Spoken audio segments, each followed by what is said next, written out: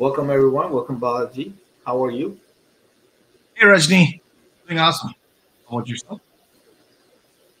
Doing well. Doing well. Looks like we're gonna finally break the three-digit temperature in Texas. We've been in 104.7 craziness, but we eventually gonna by the end of next week go into the 90s. We will Wow. feel like Hawaii for us. So I can't wait. That's gonna be insane. Hey, by the way, we are our So 25th it's been episode. This is our 25th oh episode, yes. quarter So century. basically that means almost a year, right? Is that we'll just call it a year. So that's our we'll call this one the next one our year. So that we one of them Oh, will be one yeah, year mark. So that's awesome. yeah. We run All right. bi-weekly. Yeah, it should be close to a year. Yeah, you're right. Yeah. Close to a year. So almost a year. So great. Uh, First of all, I have to thank you for bringing your technical know-how every week, and it's been great. So I know we're gonna continue to build on this, but it's been great. And I also wanted to um, like we started just with the kind of just talking about news, and now we moved, and then we moved, of course, into actually building prototypes. And over the last year, so much has changed, and we keep the audience updated about that. And also, what we do is we consume a lot of newsletters, a lot of articles, and we simplify that. That's what we enjoy a lot.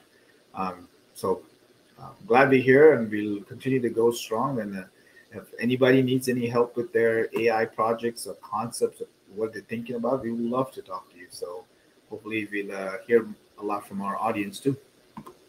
Absolutely, Rajni. It's been a delightful ride so far, and I like the practical aspect of it. And of course, thank you for collating all that information, bringing it into bite-sized material, so we can talk about all of these things and even show some practical examples. So it's been a fun Yeah, ride. perfect. All right, so we have a lot to cover today, so let's get started. It's a very interesting topic. It's always very top of mind for me. This one is around. There's a lot of AI conversations. Some of them call it hype. Some of them are scared of it. I'm just starting to read the book about the coming wave by the guy who part of DeepMind. I'm excited. I'm going to start reading it this weekend. But anyway, there's a lot of what are we going to do if it goes out of control? Um, I'll let somebody worry about it. At this point, I'm going to focus on all the use cases, but I will come back here and give you my perspective after I finish that book. But in general, there's a lot of energy around, hey, we need to do AI adoption, but out of the high percent of organizations that want to adopt AI, only about 14% have done it. So there's some surveys around this. So a lot of companies saying, if we want to do this, we see so much value in it. How do we weave this into our existing process? And I think that's where Balaji, you and I are thinking about how we can help a lot of these companies, small and medium businesses who don't have the same money or the bandwidth to do this for themselves by themselves. So that's what we can help. But anyway, it's a systemic problem of only 14% of the companies who really want to do it are adopting, right? So there's they don't know where to start. So we can work with that. But our main thing is if you're gonna step away from it and say, okay, you are not, even if you don't want to or you haven't started it, the other SaaS companies that you use, be it Intuit for use for taxes, if you use HubSpot for CRM, Zoom, Microsoft Teams, all these guys who are products that you use on a daily basis, if you're in a corporate world, they have started integrating AI. There's Copilot, Intuit, TurboTax, Credit Karma. They all have an AI assistant that was released. HubSpot uses AI for marketing and customer support. Zoom is now, and Slack, and everybody else is summarizing meetings, action items, and feedback. So for the companies who are like, oh my God, I'm not taking advantage of AI, just want to let you know that some of the products you're using are bringing this into your world already. So you are leveraging that. It's like buying if you want upside with the Apple or Nvidia, if you have the S&P 500, you are getting the upside, So anyway, I think it's happening as we look for pure, I'm going to implement it for my particular situation. Those are coming. I think we are slowly on the upswing on that. But it's just interesting to see that almost all of us, whether we consciously think about it or not, are using AI in most of the tools we use on a daily basis. So, any thoughts on that? Yeah, I think first of all, we have approached this marketplace from two different angles. Like it's a top-down, trickle-down effect from enterprise to the small businesses, or small businesses with something unique to contribute. They take ownership and start developing some of these, right? So I think this is a perfect way to look at it, right? If you have a lot of integrations, your business processes are closely tied to other SaaS applications. I think there's nothing more to do than just wait for these SaaS companies to implement their version of AI superpowers for you, and start paying for it and consume it. That's already looks like in progress, right? But there's also this angle where this is your business, your data. What can you do with your stuff to make your product shine in the marketplace compared to others? Um, I think it's being tackled from both angles, and yeah, SaaS companies offering integration points. If they offer bundle it, that'll be an awesome start for a lot of companies. No, agree. I think it's a nice segue into our next topic. But one of the key things that we everybody is concerned about is, hey, how do we keep our data, our own data? So I think that's where really the open source models really come into play. Right? Like what I mean by that is, it's there is. I know ChatGPT is on top of the pyramid, followed closely from my perspective, Claude and some of the other models. Claude is also releasing a pro version, same $20. So I want to see what it does. I think you do more calls than you can do with ChatGPT. Anyway, all these companies are releasing it, right? But if you go into pure open source models, Falcon is one, and I know Llama is another one.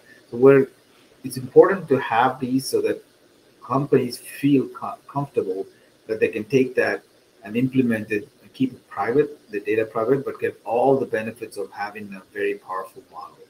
So we can talk a little bit more about it, but I want to kind of talk about Falcon 180B. The Abu Dhabi government launched it in its open source model compared to Meta's Llama 2.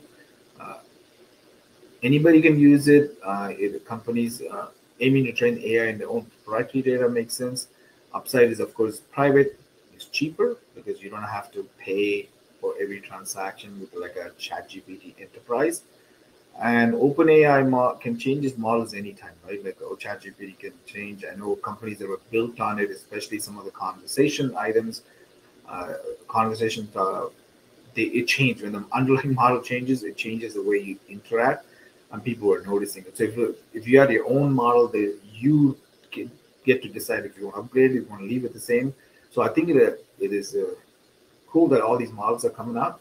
But I wanted to get your thoughts on what do you think about the Falcon, especially?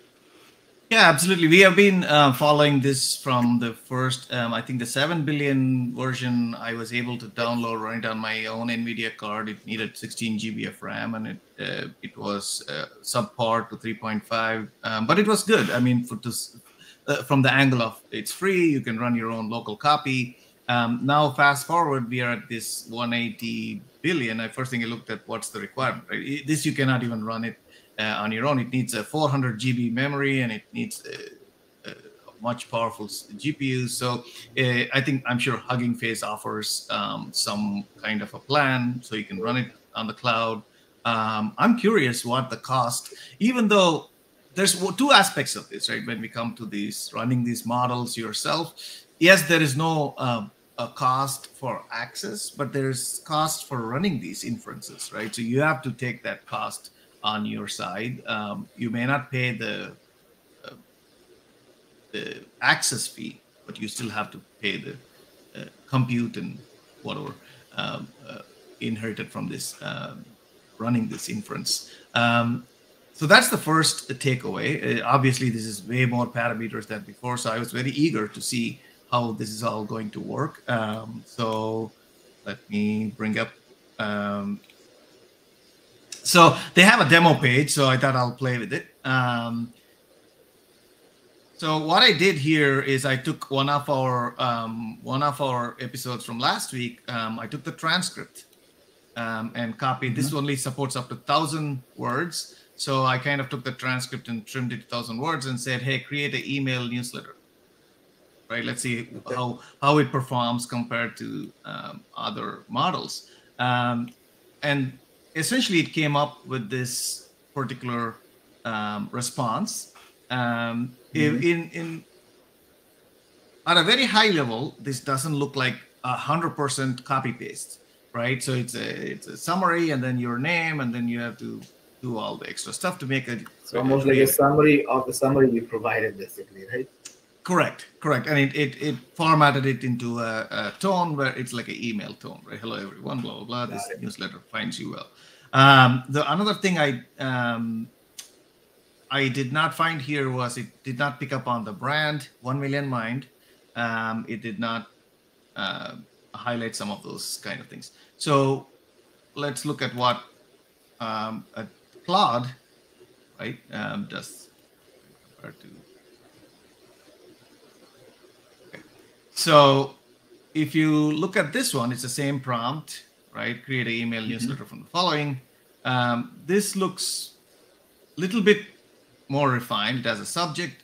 It has dear reader. Maybe you can fill it up with your thing. And one thing I always like with respect to Claude is the way the information flows in the material. So the structure, sentence structure is much more readable. And essentially that's what it came up with. And again, the material is in line. It's not hallucinating, right? And both of these are material. That's the first check. Is it hallucinating? No, it's coming up with material from the text. So that's good, because the first version of Falcon, it was hallucinating a lot, right? It was doing all kinds of stuff. So, yes. And then the third comparison I have here is this is a big boy, yeah. GPT-4. Now it has all the bells and whistles. So I just gave create an email newsletter, blah, blah, blah. Now you can see, there you go. It picked up the brand. It put it as formatting with icons. Right. Wow. And then it basically, it's almost ready. I can just copy paste send an email type of a format, like a host corner. It picked up that I said something about something and demo. We did feature topic. It kind of categorized it nicely. Let's try it out. The demo we did, and it even took material and it formatted, highlighted the text we actually had in the video that we showed people, which came through transcript. It's fun. I again, out of the three, definitely I still like again. It's not like I am saying that this is better than the other, but I think in certain aspects you can already see the GPT-4 performs much better. The first prompt I gave was summarize this for me in bullet form, and all three are on par. I mean, there's no clear winner. They're all formatting basic. So why I am saying this is I think fast forward, Falcon is doing all the basic stuff, all the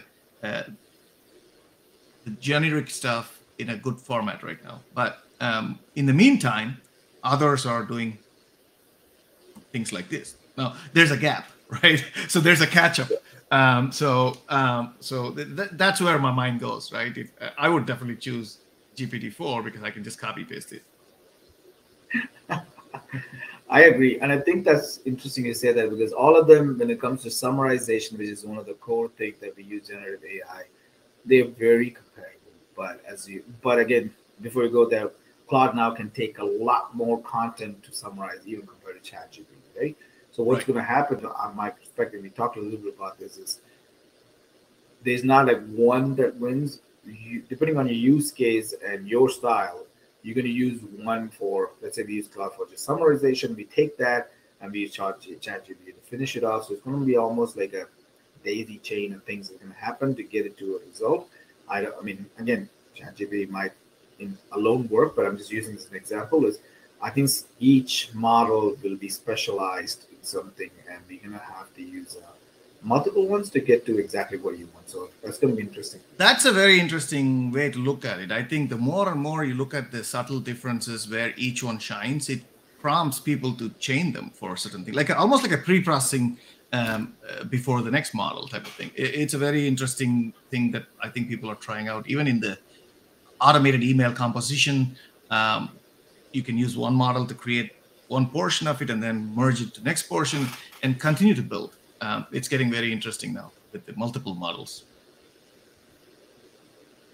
Perfect. So now that we've talked about data, moving on to our next topic, which is data collection AI. I know it's a very sensitive topic, and I know a lot of people on the both ends of the spectrum as usual, right? One of them is like, I do not want everybody knowing my data. And others like, you can't really escape it, or you might as well not even try to control it. So that's the two ends of the spectrum.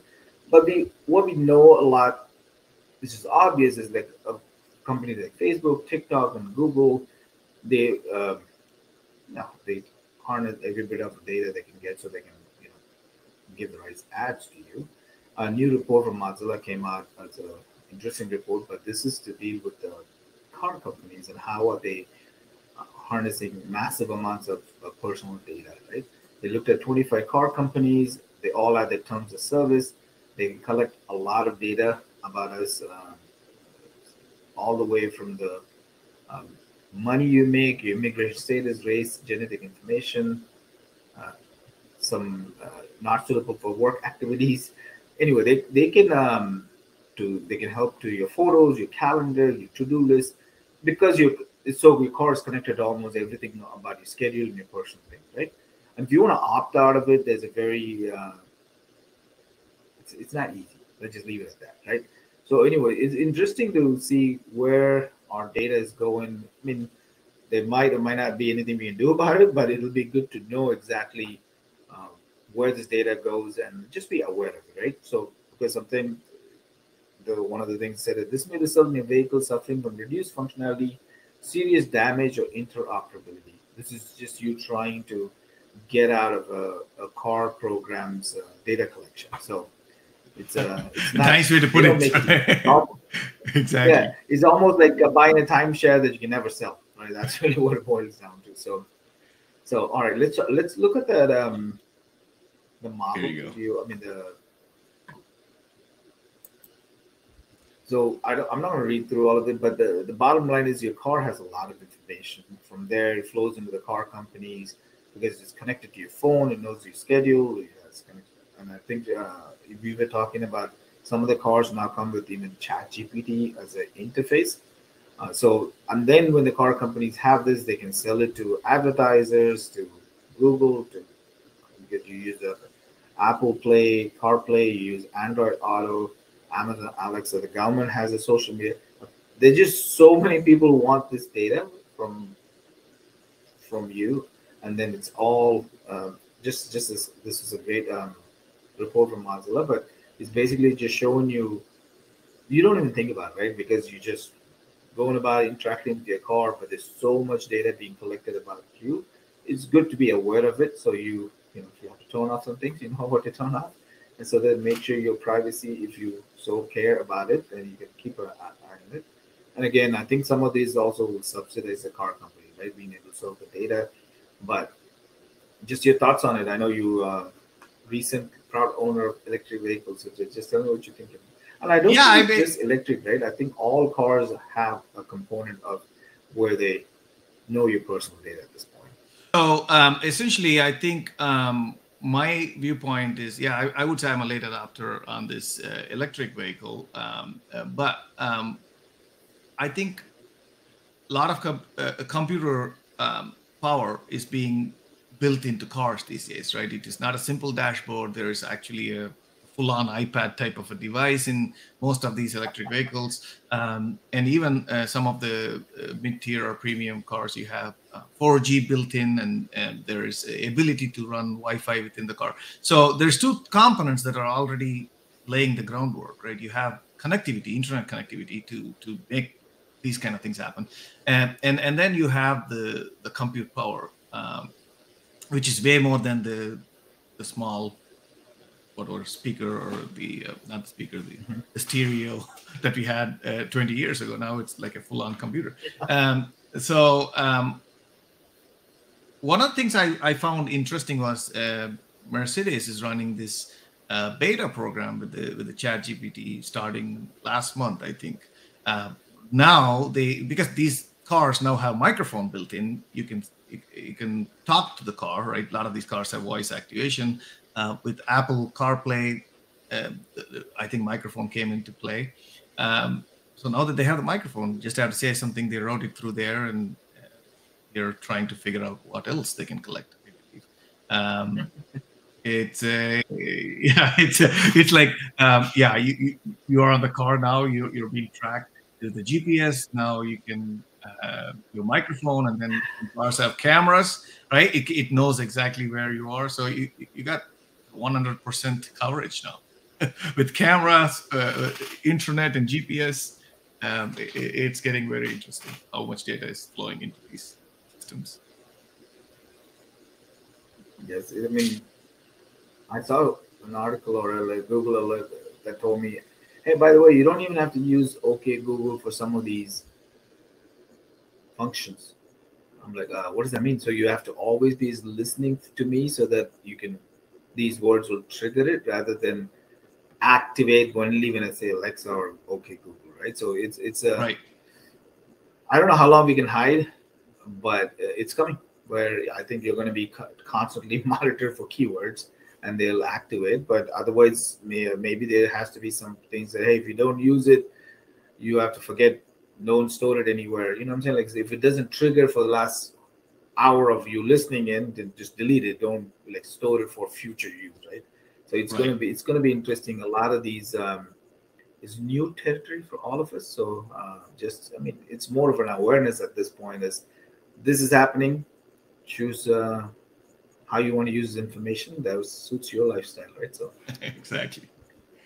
all right, let's move to the next topic. I know that's an interesting one that we talked about is enterprise AI. So I'm going to hand it off to you because this is very cool what you found out. So let's talk through that. Absolutely. So this week, again, I follow some of the enterprise AI companies, and if you leave the big the Google, Microsoft type of play, then comes companies like C3 AI, which are trying to create a solution for the enterprise. And what was interesting this week is that they came up with a production pilot. They call it for 28 verticals. Let me share this.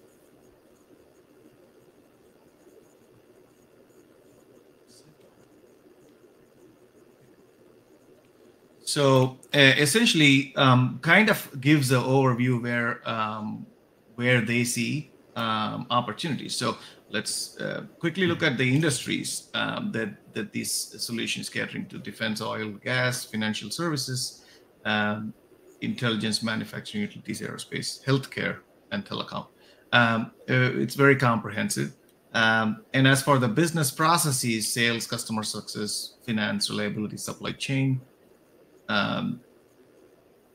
and for enterprise So system they've plugin. built models for either systems or functions within enterprise that is ready to go. Like for example, healthcare. I'm pretty sure it's more PHI and information that's more careful compared to, let's say, I mean, the financial data will be compared to just a customer service company might not be as relevant. So it looks like they are drawing some um, model or building some sandboxes that are very relevant to each one of these verticals.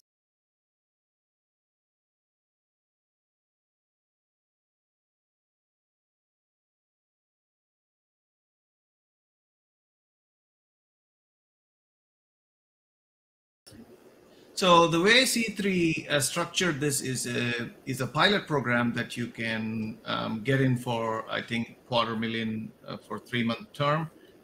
Essentially, it includes a platform where you can bring in your data. You can take some of their models that they've used, or you can use publicly available. You can integrate if you want ChatGPT, or you can integrate other Meta or Llama, or whatever model you feel like. Right? You can bring your models. You can bring your data. They give you this platform. I think the key component here is bring your data through integration points. create or train, fine tune some of this, and have the ability to produce something like this, which I found a very compelling reason. So if we are to look at a report like this, right? So what does this kind of system let you do for the enterprise, right? So the natural language query is focused. Again, it's a form of search now, right? Because we always had the enterprise search feature. Now this is getting, let's think of it one way, getting an upgrade. Like now you can ask questions in natural language, and the system is able to produce a report with all the data you provided, and also trace it back to where it found the information source. So this is what everybody's aiming towards, right? So not only you produce the desired result, but traceability. Where did that data come from? It's very important, right? I think the system that's able to provide this is kind of becoming very valuable. Cuts out a lot of hours spent producing these reports or trying to figure out where to pull data from. We just kind of put everything in the training and ask a natural language query. Let's see what kind of report we get. And also they add other type of capabilities like custom. For example, one of the things is predictive analytics, right? So there's specific things that you can add on top of it to create. If this happened in the past, can you predict what will happen in the future? Like statistical models. And so these are modules that they bring in as a value add, right? But yeah, the core component is bring in the data, try to make sense out of it, and go from there, right? So that's, I think, is the first stage, right? We have to be able to bring the data in to create these kind of intelligence. That's interesting what you just said. So basically, I'm gonna we will call it here first, right? BYOD and BYOM, which is bring your own data, bring your own model to these sandbox. I'll call them sandboxes, but they already have like a prediction capability or your vertical specific tools available. So you bring those two in, you drop them in there, and you just go, right? That's how they're making it easier. Okay. Right. That's exactly it. So you retain the flexibility, right? You can run it in your own cloud billing account. The $250,000 is not including your cloud charges, because that's all yours. It's just to implement the solution. So it kind of gives that for control. We can do the same thing. We just don't charge that much. So we can't wait to help other people. But what I'm saying is, it's interesting because right now, instead of just people tinkering around like us, right, like people who are in the early adopters, this is becoming mainstream. So tools like this, sandboxes like this, where you can, I won't say drag and drop, but make the next step easier rather than building everything from scratch. I think this is where it needs to go. At some point, we can connect it to a private data, and we say, hey, by the way, use this out of the 15 open source models. This is the one, because we talked about it. You just have a personal preference to certain models. You pick that and you put them together. And maybe once the output from that, hey, by the way, use this other model to kind of finalize it to get an output. I can see that whole workflow happening. So it's going to be interesting, and I can be very early in this. So that's what the excitement is all about. So if you're an entrepreneur, you should be paying a lot of close attention, because some of the bigger companies have the bandwidth and the dollars and the time to be able to invest in $250K every 3 months. Not everybody's going to be capable of doing that. So you're an entrepreneur in the space, it will be a great option for you to be able to help other SMBs, execute on that. So 100%, yeah. If you have any thoughts on this as you're watching this video, drop a comment. Let us know. Maybe we can all learn as a group. Awesome. All right, that was amazing. Again, we always could use another couple of hours to talk through everything that we've covered, but we have a lot more interesting topics for you guys next time. Until then, everybody, see you. Have a great day, and we'll talk to you soon. Thanks, Rajni. Bye for now.